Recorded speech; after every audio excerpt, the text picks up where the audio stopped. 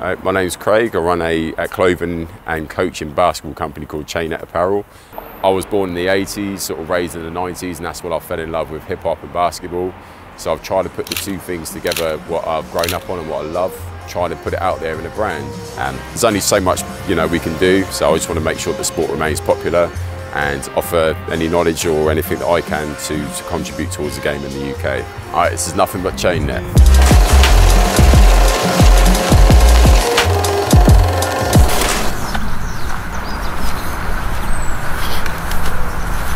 Wow, look at the state of this. Yes, I mean, as you obviously see when coming into this court, it's in a sorry state. There's literally all kinds of rubbish everywhere.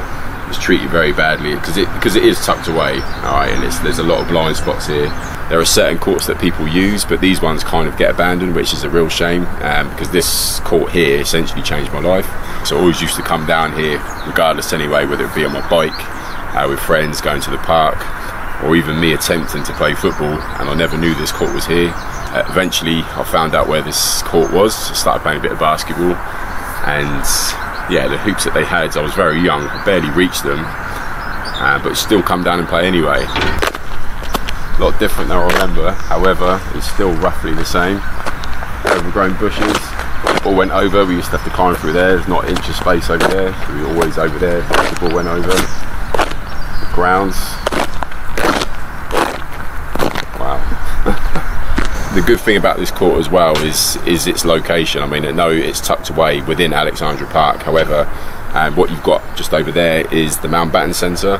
So that used to be a hotspot for basketball, sort of around the country. So we used to have, in the late 80s, one of the best teams in the country in Portsmouth, that were affiliated with Portsmouth Football Club. Unfortunately, they cut ties. It was a money thing, and they went forward with football, not basketball.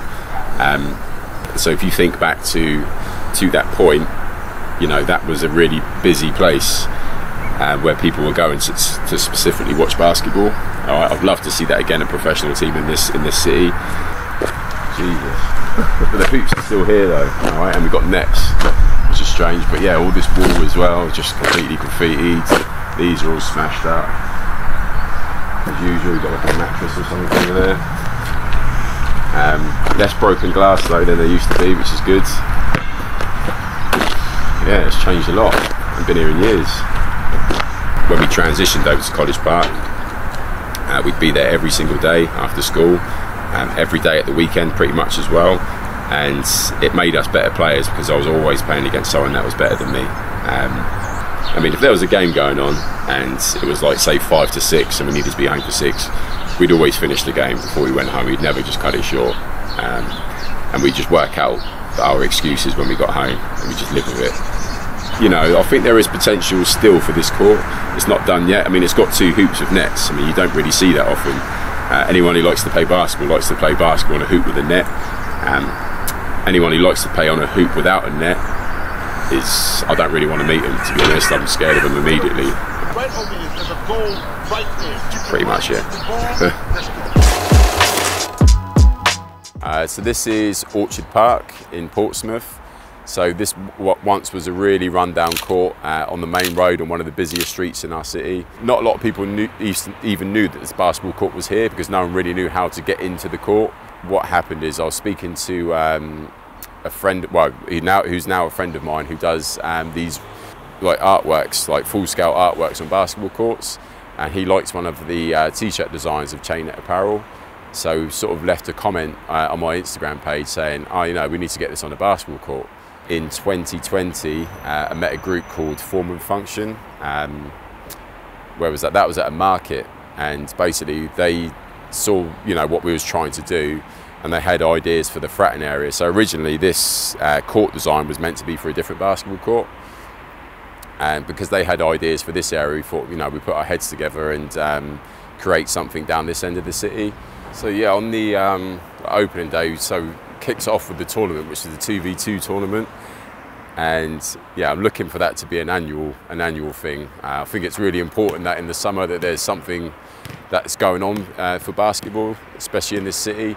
It used to be a regular thing for me when I was younger. That's why I just want it to exist now. I feel like I'm just kind of a middleman. It's not like I'm doing this because I feel like I need you know, praise or attention or anything like that. It's just something that I want to see. So rather than talk about it or moan about it, I just want to just actively be a part of making it actually happen. The good thing about it is it's not only the basketball court that's been done, it's everything else. So we obviously got new fencing, surrounding walls and nice walkways, benches. So all in all, it's, you know, it's been kind of like win-win. The main thing is the result. So you drive past this court, it was always empty. Some people might just kick a football around in here. Some people knew how to get into the basketball court if they were lucky enough. And the end result is, after the launch day, even though we had a beautiful day, sunshine, food, music, a tournament, when all that finished, there was still probably about 20, 30 people here on the court, and it sustained the numbers over the cold periods, over the winter. It's been huge really for the city so far, and I'm looking to get more involved with, you know, now it's summertime coming, with some more tournaments. So on the opening day last year when we held the tournament, honestly I couldn't imagine anything better. I mean, it was the last time it was sunny in this city. We had hip hop music, we had Jamaican food, and we had so many people here as well. And there were certain points during the day where I just had to stop and just have a look around. Like at one point, they was playing my favourite hip hop tune of all time, whilst there was a basketball tournament going on. I honestly couldn't really believe that it was actually happening in Portsmouth. And at the same day, the Portsmouth football were playing as well. So it was so busy, like down the street, everyone was just walking past, everyone was looking in, and it was just an unbelievable day. What started off as a clothing brand is now slowly moving into a different direction. So the idea was to always get people actively involved playing basketball. So now it's trying to do something more hands-on, where people are picking up a basketball and actually playing, and I'll do what I can to help. All right, so this t-shirt in particular helps sort of transform the brand. So at first, I used to just put out t-shirts with just a logo on, very plain, but I knew I wanted to eventually get to something that was a little bit more colourful. So when these came out, funny enough, I actually took initial photos down here at Orchard Park of what it used to look like. So it took it from, you know, something that was quite basic to, you know, what I really wanted it to look like. Here, this is the To The Hoop t-shirt. So this is the camp that used to be held here in Portsmouth. So they used to have two logos. So I got all permissions, etc., for the guys who used to run it. So just to sort of, for anyone who doesn't have their t-shirt anymore, because used to get a free t-shirt every year, just wanted to put something out just for those guys to grab hold of something. But a lot of hard work went into this from a good friend of mine who used to attend as well. We used to play a lot of basketball together, still in touch. A friend of mine, Tom, who also put together this. This is the first anniversary t-shirt, so I never really thought I'd make it past maybe a week.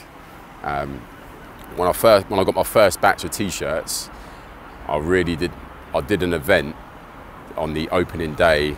I was really shy about sort of letting everyone know about the brand, etc. I sold a couple, but when I went home, I was like, I really don't know how I'm going to shift all of these, and there were plenty of times I felt like giving up. So I wanted to celebrate the fact that I made it to a year. Then that led on to 2 years. So we then made this t-shirt. However, we actually put in some Easter eggs on the t-shirt. So meaning that there's some things in here. So if you own this t-shirt, I never actually said anything at the time, but there is actually, these patterns actually mean something. So if you got this t-shirt, there's loads of hidden meanings in there as well, all right? So we also put that into caps as well.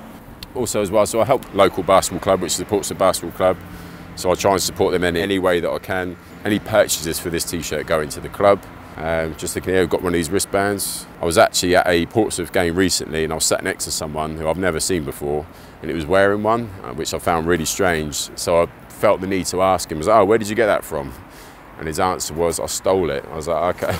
These are from the tournament. So the same logo, which was made by Projects in the Paint. So we had reversible jerseys for the guys on the day. So again, we're going to look to go to work on putting together another tournament for this year. This is just a small handful of what I've got in the store at the minute, but yeah. So there's definitely a lot of people willing to play basketball. There's a lot of outdoor facilities, but it's just trying to get them, if they want to pursue basketball, getting them in the right direction. So obviously the introduction of 3x3 basketball is great, because it's almost another pathway in the same sport. And I want to be a part of that as well in the south. The overriding thing, the big thing for me is I want people to be able to train the correct way for basketball. Orchard Park's great. This is fun as well. People can just come and play and just have fun like they're doing now. But I'd like something to be bespoke to basketball players wanting to train and get better, almost like a gym. Outdoor spaces are like, you can't really put a price on how valuable they are. They're really important. They're literally the sort of gateway for someone to actually start playing basketball, because it's really easy access. You can come and train by yourself. All you needed to do is get a basketball, and that's the first step. That was it for me. From there, then I found out where I could go to a session, and then from there I joined a team, and then from there it just kept, it kept building and building. So it's kind of like the entry level is, the initial outdoor basketball space. Basketball isn't a UK-born sport, so it's obviously come from the US. It gets overlooked by other sports that are UK-born, even if they're maybe not so popular. I know that might upset a few people. However, if you've got a queue of people willing to play this sport, but we're not giving them something in return, then something really sort of needs to be looked at. All I'm really thinking of is, a facility, a basketball court that's open year round. So at the minute, when it comes to exam season or half term, a lot of basketball players can't get in and train. So if we want to progress, we need to be able to, use facilities and have specific training. So, I'd love to see more, strength and conditioning coaches, more nutritionists around the game as well. Just, different roles. And I think, slowly but surely, we'll get there.